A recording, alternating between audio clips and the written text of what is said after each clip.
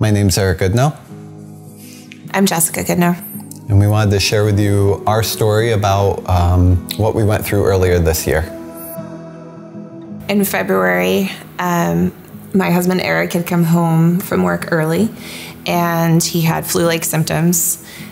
I came home and he was very, very, very weak and was saying things that didn't make sense.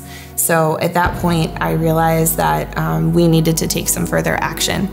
So against Eric's will, I ended up calling an ambulance to take us to Oswego Hospital. It was very quickly realized by the staff at Oswego Hospital that something far more serious was going on. They all began working on Eric immediately and realized very quickly that his body had gone into septic shock. Dr. Syrett said that the best thing for Eric was ultimately going to be that he needed to get to Upstate Hospital, where there would be many different teams of doctors to work on him in the various areas that he needed to be worked on. I spent the next month and a half in the intensive care unit up at Upstate, where I went through a number of procedures and continued to discover what was wrong.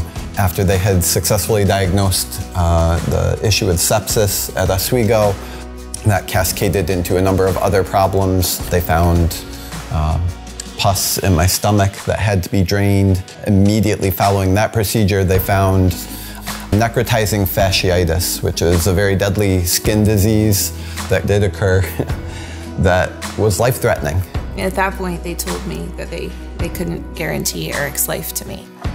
But I know that the work that Oswego Hospital did to prepare me and to do everything that they could prior to me being airlifted to Upstate saved the doctors and surgeons at the hospital very important minutes and seconds, which, when there are life-threatening illnesses at play, make all the difference between whether or not I was going to survive or not. And I'm just so thankful to Dr. Syrett and all of his staff who did everything that they possibly could to prepare me and get me ready for surgery, so the minute I arrived, I could go in and get the care and the treatment that I needed.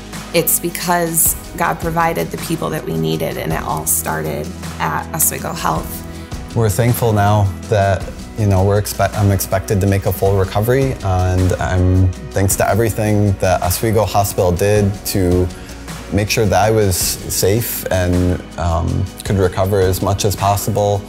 Beyond that day, they continued to care and think about how Eric was doing, and that's not something that you get everywhere. And I think that we need to not take for granted the health care that we have right in our community, and how much they truly care about their patients. They really gave me the opportunity to survive a very scary incident, something that you never planned for, but they were prepared for it, and they were ready, and because of their preparation and their expertise, I'm here today.